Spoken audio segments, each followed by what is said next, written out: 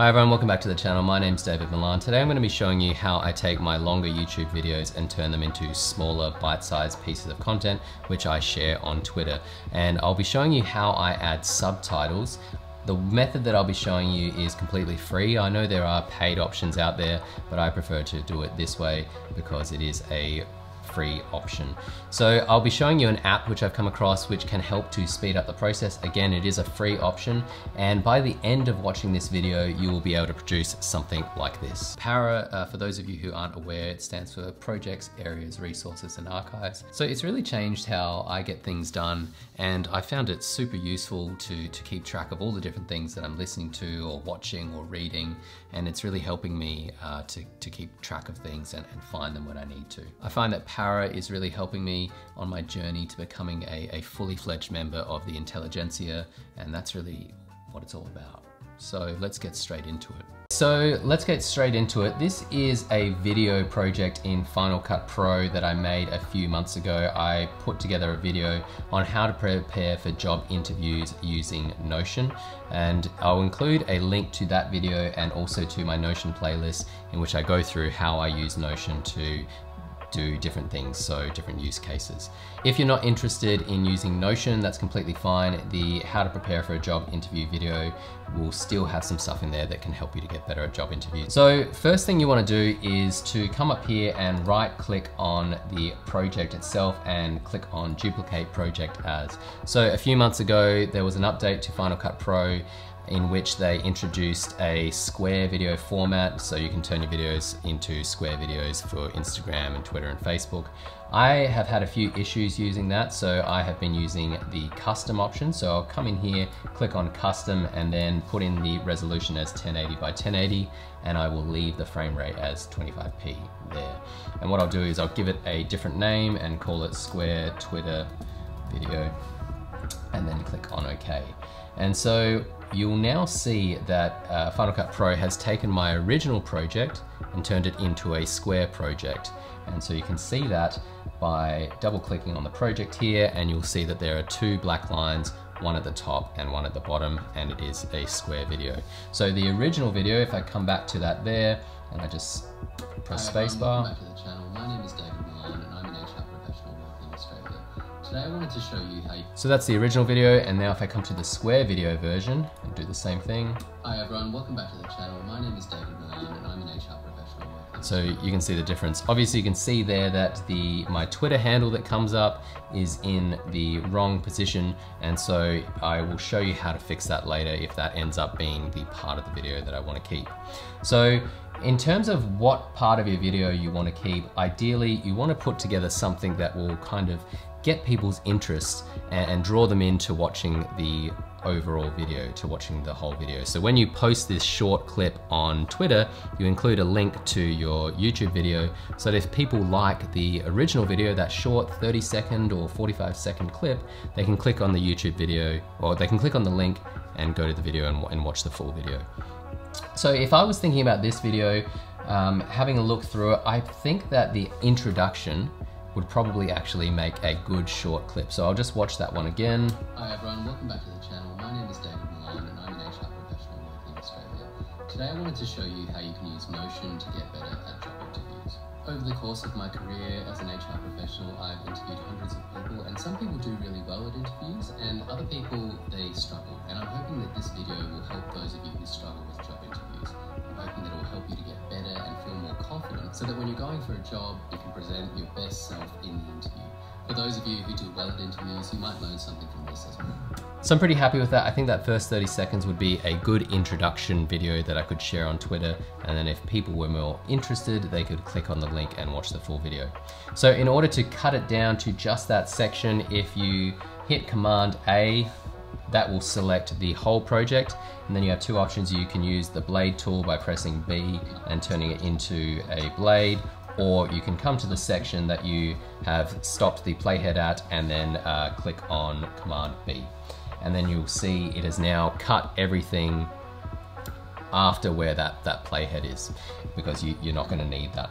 So what I'll then do is if I hit Shift Z, it will open, it will take the view back so I can see the whole project, and I'm just going to select everything here that I don't need, and I'll just zoom in again just to make sure that I've captured everything.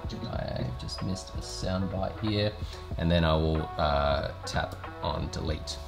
And I'm going to get rid of this title because obviously for this short form video, I'm not going to need a title for a piece of content that isn't coming up. So we'll just delete that there, and I'll delete the sound effect that I had as well. So now we have a 30-second clip that we can start to prepare to put on Twitter and add subtitles to.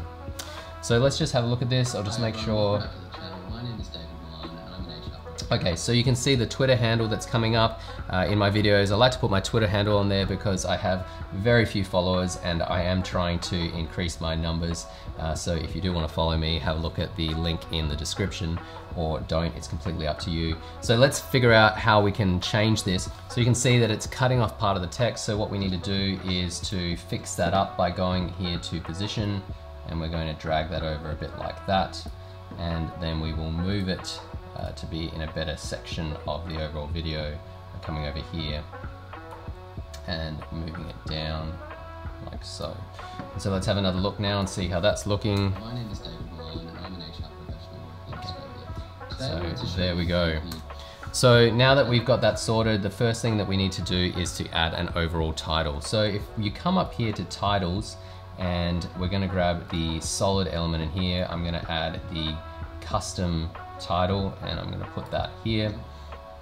And you'll see now that we have a black solid box covering the whole video. Obviously that is no bueno, we don't want that, and so we're going to use the crop tool to just bring it down to where we need it to be.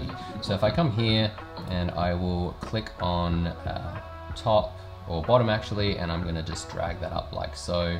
And what I'm going to do is I'm going to change the color. I like to try and keep my colors reasonably consistent, so I have a few colors in here that I like to use all the time. I'm going to pick this navy color here, and now I can just make sure that it lines up with where I need it to be. So let's just put it there.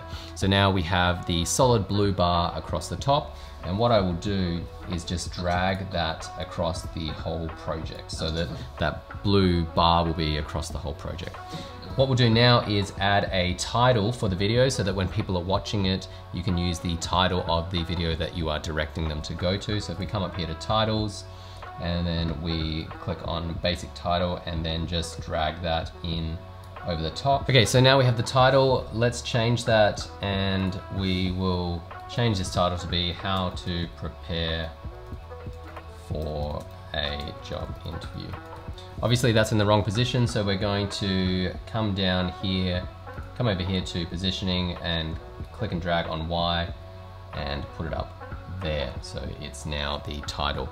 I like to use one consistent font wherever I can. So the font that I like to use is Futura. So I will just change that over, and then I might just make that a little bit bigger and then adjust the positioning again, just to make sure it's in the center. So now we have a title for the video, which I will click and drag across the whole project, because as you can see here, over the course of my career as an HR it disappears because it's not going across the whole of the project. So we'll click and drag that across like so. So now we have the title. What we need to do next is to add a white solid shape at the bottom so that we can put our subtitle text over the top of that. So again, you come in here to solids and then click on whites, and we'll put that down here, and you'll see there is now a white solid bar across the bottom, and we'll make sure to drag that across the whole of the project. Next thing we need to do is start on our subtitles. This is the part of the process that is perhaps a little bit cumbersome, but it is free. There are other paid methods out there, but for such a short video, it's pretty easy to do, and I've found a way that I can speed it up as well.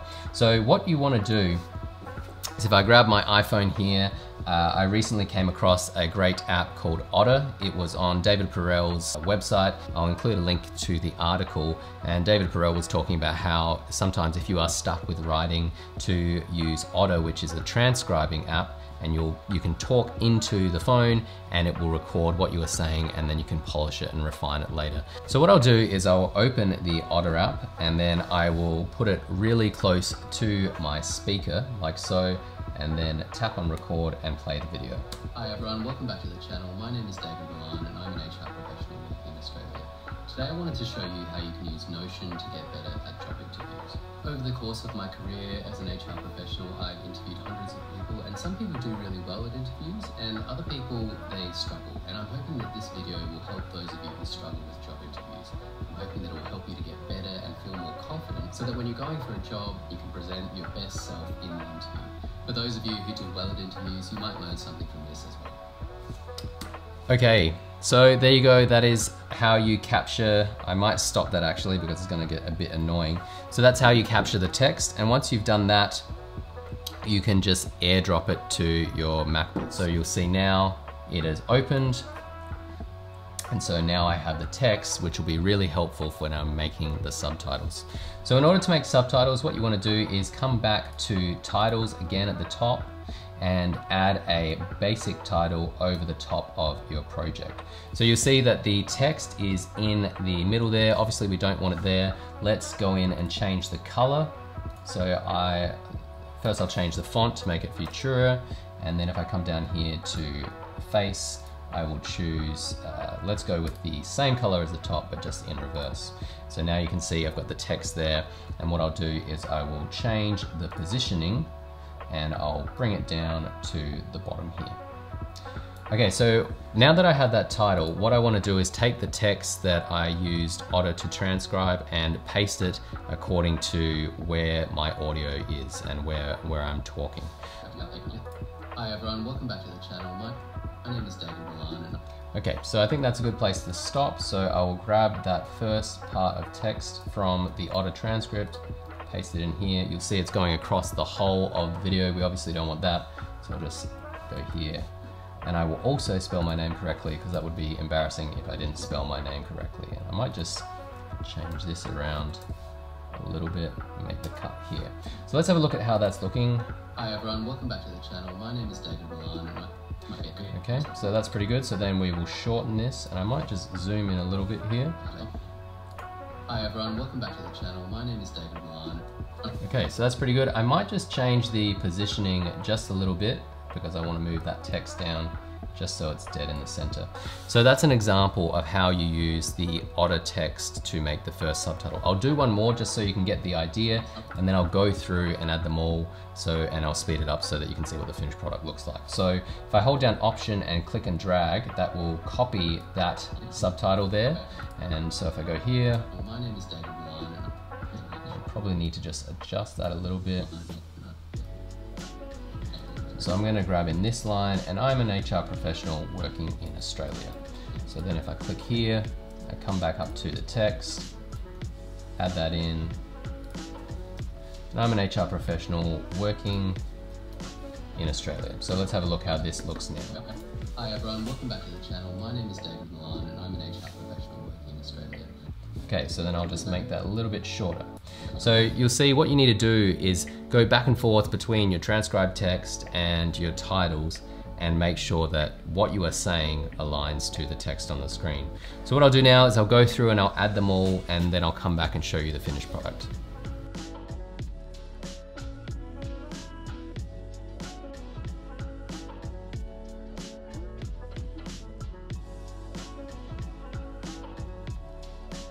Okay, so now I have gone through and added all of the subtitles. I just wanted to have a run through and watch it again, just to make sure that everything is making sense. It is a really good idea to watch your subtitle video again, just to make sure that you haven't made the cuts and the changes too quickly. A good way to do it is to rewatch the video and put your computer on mute so that you are just watching the text and making sure that it is lined up correctly. But I'll watch this one now with the audio on. Hi everyone, welcome back to the channel. My name is David Milan and I'm an HR professional working in Australia. Today I wanted to show you how you can use Notion to get better at job interviews. Over the course of my career as an HR professional, I've interviewed hundreds of people, and some people do really well at interviews and other people, they struggle. And I'm hoping that this video will help those of you who struggle with job interviews. I'm hoping that it will help you to get better and feel... Okay, so there's a bit of an error there, so I'm just gonna add a word in. I'm hoping that it will help you to get better. So let's have a look at that. I'm hoping that it will help you to get better and feel more confident so that when you're going for a job, you can present your best self in the interview. For those of you who do well at interviews, you might learn something from this as well.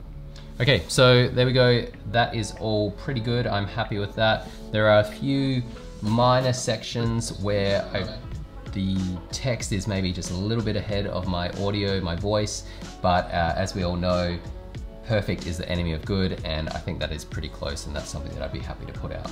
The next thing to do is to get the video ready to share on Twitter. So if I come up here and click on this button here, and then click on master file. So if I go into settings, you'll see that it is set on computer and also set on better quality.